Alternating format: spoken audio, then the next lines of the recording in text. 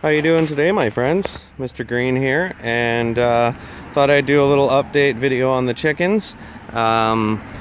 They are now 5 months old and quite big. They are all pretty friendly. My kids all chase them around like crazy, which I try not to get them to do because I know it stresses the chickens out, but they just can't help it. But they're nice and healthy.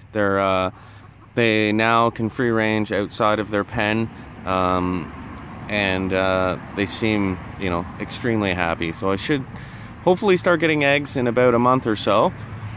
I've added a whole bunch of things into the coop. I've added this, I think it's 1x6 board. It goes all the way along there over to their watering hole, or the watering bin. A pole down in there, this swing. And yeah, so I've also added eaves troughs on the sides. I haven't finished inside there yet. That's for when they start to lay their eggs, so I'm still working on that. But I did put the whole watering system, this pipe here just comes across from the other eaves trough down into here, into this barrel. And then this is all just temporary because winter's coming soon anyways. So this is all going to be, have to be drained for the winter. And then I'm going to build a proper stand now that I know everything functions properly. So it goes down here to a couple of feeder nipples. You can see right there. And then there's 2 of those it runs through the wall here. And then there's 2 nipples right in here. I can show you quick, I guess. So there's the 2 nipples inside. And then the feeder that I designed here is just some ABS. Goes through the wall in here, goes down, and then goes into these feeders here. So all that is a T. You take, sorry about the noise, you just cut this center out here, and then put another end cap on. And I don't glue these ends here, so if you need to clean this, you can still pull all this apart, and it makes it quite easy to clean. Hi, pretty birds. Hi. They're all curious what I'm doing in here, just talking to myself.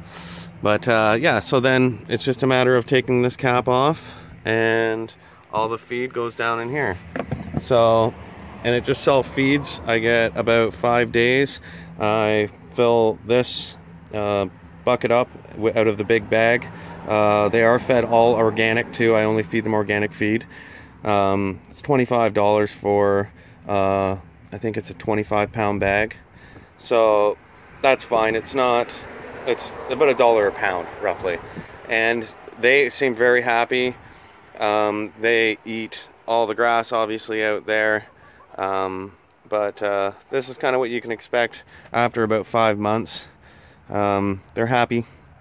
It's getting down to about 9 degrees Celsius at night, so they've been nice and warm in the coop. They seem, like they're very happy birds. But yeah, I just wanted to give you guys an update on kind of everything that's happened. Inside, I have put some perches up on the top here, and these are just metal painted bars. And then I got like this, like a really sticky rubber paint or tape. It's thick, and I wrapped it around there so that they have something to claw onto and to keep their balance. And it's easy because their poop always lands in these 2 rows here from them sitting up there. So it's perfect. It's easy to clean out. Like I said, there's another feeder right in here, and yeah, I have a heat light up there, which I'll be using in the winter. And I also need, there's a perch here too, so they can watch out the window. But yeah, so I'll do another video here once I get the chicken coop or the laying box done. So I've got a different design for that with some paint trays. So alright guys, well, thanks very much for checking out this video, and please remember to subscribe. Oh, and I want to say thank you to all the new subscribers. There's a ton of you guys, and I really appreciate it. I'm hit over 5,000 subs now, and that's a huge milestone for me. I couldn't have done it without you guys, and I love y'all. So you guys all have a great day. Cheers.